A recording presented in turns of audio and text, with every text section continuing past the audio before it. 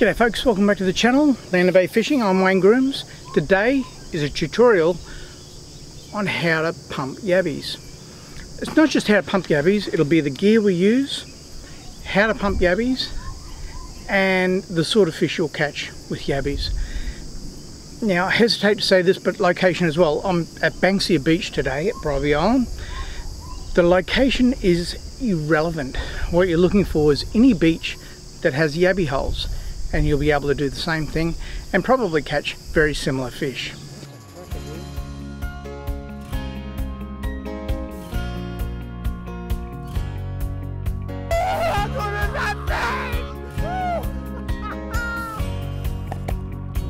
This time.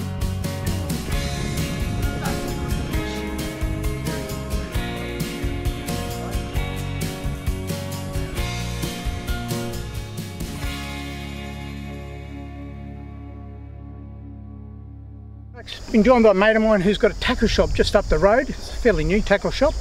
Before we start, I'll introduce you, Danny Dawes, Land of Bay Fishing. This is Danny Dawes. Danny's going to tell us how to catch yabbies, what to look for in a bank, where to go on the bank, because as you can see the bank is massive. Whereabouts do you go to catch yabbies? Yabby holes is a good clue, but if you want to catch lots quick, that's what Danny's here for. Yeah. How do we catch yabbies, Danny? So basically walk along the flats here. You want the sand to be fairly firm and look for the little yabby holes. So once you come across a good bunch, you look for a patch of like 4 or 5 together and start pumping, and usually you get a few.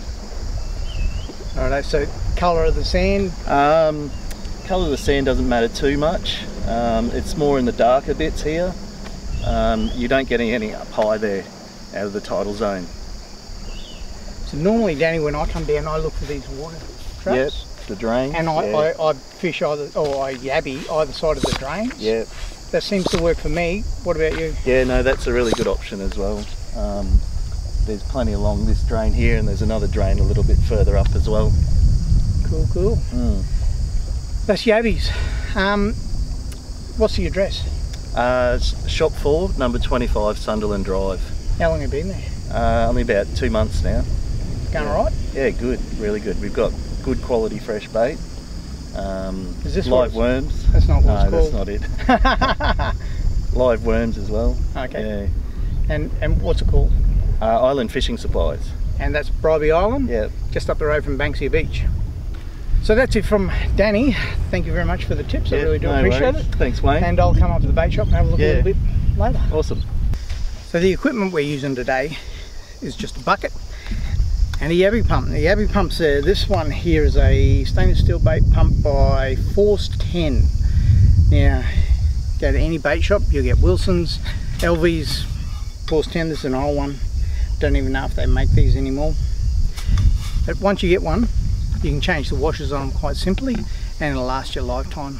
Just got to change that washer every now and then.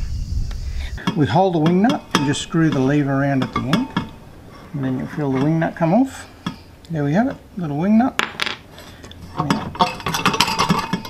Oh, here's the, well, this is one I've had sitting around for a while. That you get a little wire brush, stick down the pipe, and you just get the old rubber out, and throw that lanolin down the tube, just so it's behind the washer. Just put the washer on, your first washer.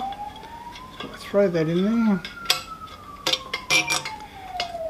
Now there's a little nut on the shaft there that stops it going any further down than it needs to. This goes in next. Another new washer. Last but not least, the wing nut. Just been down to the water, got some salt water in my bucket. The buckets I use 2 buckets at a time. I use a bucket for the water, and then I use a bucket with holes. You can see the holes there. Now when I put the yabbies in there, I can drop that in. The yabbies are in nice fresh water. When I need to change the yabbies, the bucket comes out, change the water, the bucket goes back in with the yabbies, and I don't have to muck around with the yabbies and tip them out and all that sort of thing. So 2 buckets, bucket with holes, bucket for the water, bucket slides in a bucket. They'll keep your yabbies fresh. Now if you need to keep the yabbies for longer than one session and you don't want to continually change the water, you'll need to keep them in something like a sawdust. So drain them, put them in the sawdust, they'll stay fresher and alive a lot longer, possibly into the next session. Apart from that, you can blanch yabbies. So if you want to keep them, freeze them, you blanch them. So bring up the water to a boil, you throw your yabbies in for about 20 seconds. As soon as the yabbies float to the top, you pull them out, dry them off really well, and then put them in some sort of heat shrink bag and into the freezer, or into sawdust and into the freezer, preferably if you've got sawdust. This is your plunger. It strokes pretty much the full length of this pipe. The end of this plunger on this side is a rubber grommet, and if you'll hear the breeze. Sucks on the way up, blows on the way down. So you're sucking the yabbies up out of the hole and you're blowing them back out beside the hole for you to look at. And that there is just a handle, so you've got some security over the pump while you're actually pumping the yabbies. As you can see, I was pumping before about a 30 to 45 degree angle on the pump. About a 30 to 45 degree angle on the pump. And the pull back, you're sucking up everything that's under the mud, and then you lift it out of the hole, spray it on top. That's when you're looking for your yabbies. And you repeat that process in each hole 4 or 5 times until you know there's no yabbies in that hole, and you move on. So there are the 3 I got just playing around behind me here. Put the other one back, it's a bit lively. You can see the small nippers, and I leave them all together, 1 per hook, and you'll catch whiting all day long on them, or better still, all night long. This little patch here is pretty good. I always get yabbies down. Yeah, this is where I get my yabbies from every time. Yeah, just seems to be a little gold mine for them. It fishes well too, whiting. Yeah? I don't mind fishing here for whiting. What sort of night time though. Night time with yabbies. Sorry? Not daytime, you'll catch a few, but yeah, get a bucket of yabbies and stay here for the making tide, and you fish the actual banks. At night time sort of thing. So big sinker, really long trace. So as long as if you've got a 10-11 foot rod and you can fish an 8 foot trace, big sinker, so the sinker plants itself, and 8 foot just lets it waft so that the whiting won't notice a sinker. You don't want a short trace with a big sinker. So yeah, it fishes really well. Okay. Making tide. Last 3 hours of the tide's the best. But at night? Night time, yeah. I personally am I've got the time right now, just put a line in the water sort of. Well, daytime you'll catch whiting, there's no ifs, buts and maybes. Caught plenty of whiting in the daytime. Yeah. But just night time's way better. Yeah. Are they on right now? Whiting? Yeah. Yeah? Okay. Yep. Might come down tonight actually.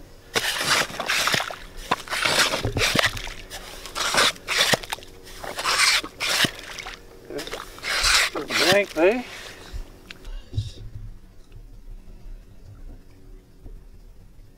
I'm going to get a yabby and put it on a hook. There's a couple of different ways I put yabbies on. Generally speaking, if the fish are biting really well, you only need 1 yabby. You can see how it's got little creases in its tail. The second or the third crease down, just through once. And that's it. That's all you need.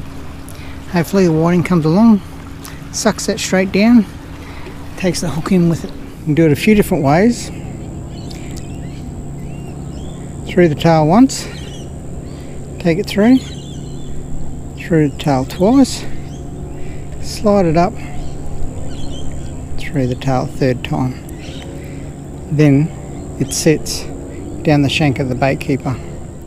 Another way, and this is my uncle's favourite way, you put it straight down like you would a dead prawn from a bait shop, and then you turn the yabby at the end to put it through the back of the tail, not the head. You don't want to kill it. Another way, load them up. Just load up 2 to 3 yabbies on a hook. When the brim are big and there's lots of whiting around, or even flathead, that's what you want to do. So you fill the clean water into the bottom bucket, throw the top bucket on, and there are your yabbies. Fresh water.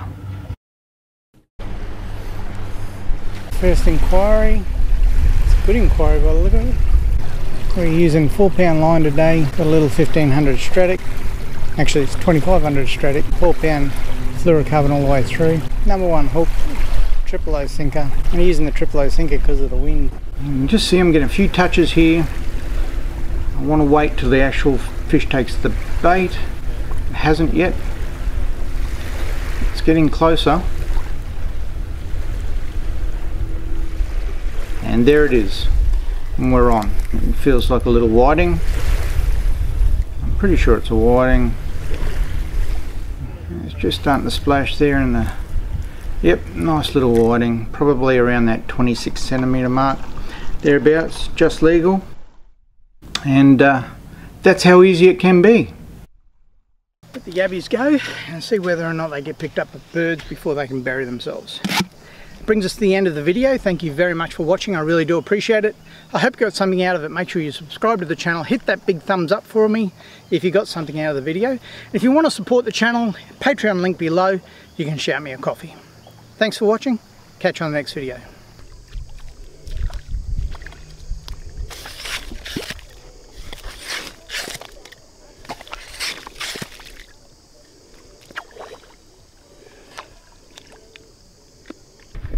Slim pickings this morning. Normally I've got a few more than that at this time. One on let me. Just use that in the sun.